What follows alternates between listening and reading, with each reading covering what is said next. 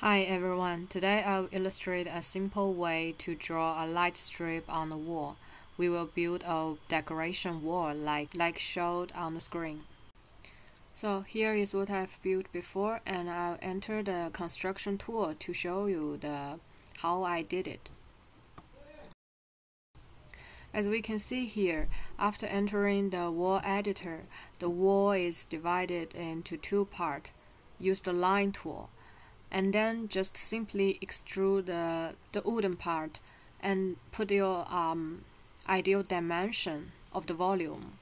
And then click the division line. You could see the section of the light strip, and you can also modify the parameters such as the size, position, and color.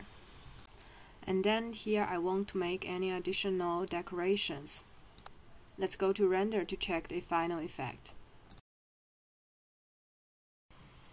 Then click render. We can go back to check the effect, so that you can see by using the wall editor in construction tool, realizing the light strips on the wall is quite simple and fast. Hope you enjoy it.